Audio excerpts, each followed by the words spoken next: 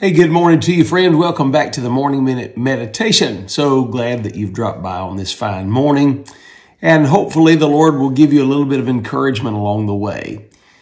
Often in the line of work that I am in, pastoring people and dealing with folks, counseling folk, I deal with folks who feel like they're in impossible situations.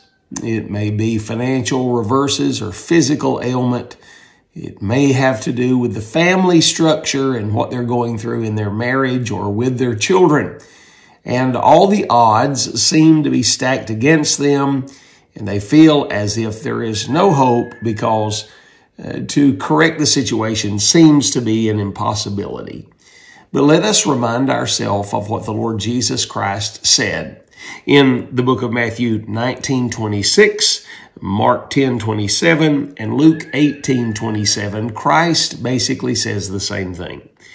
Jesus beheld them and he said unto them, with men this is impossible, but with God all things are possible.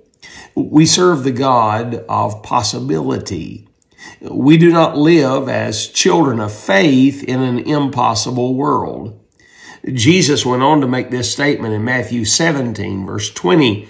He said, because of your unbelief, I was unable to do this.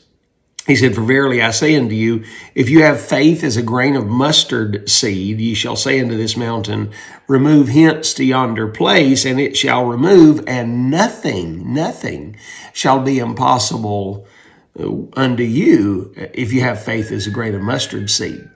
However, the Lord Jesus gave a follow-up statement in verse number 21 when he said, howbeit this kind cometh not or goeth not out, but by prayer and fasting.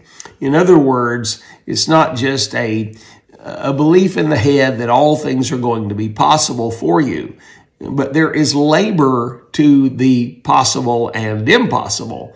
And that labor comes through prayer and fasting. How's your prayer life? And I dare even ask about your fasting life before God.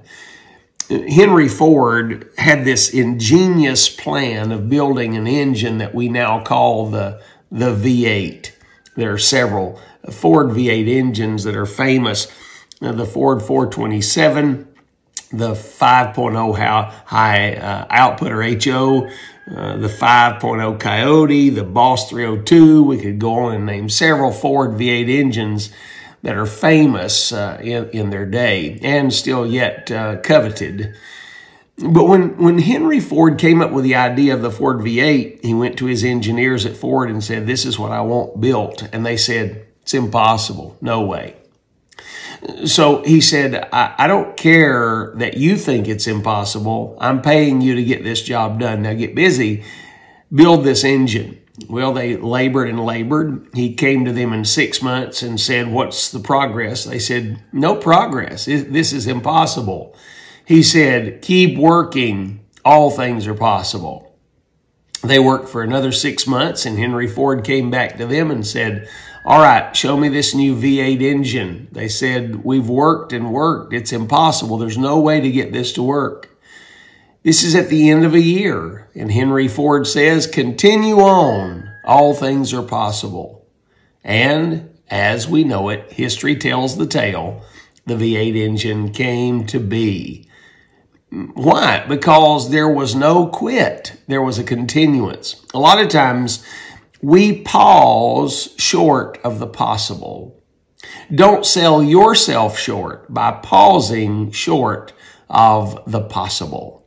Think on these things today, friend. Have yourself a great cup of coffee and a grand day.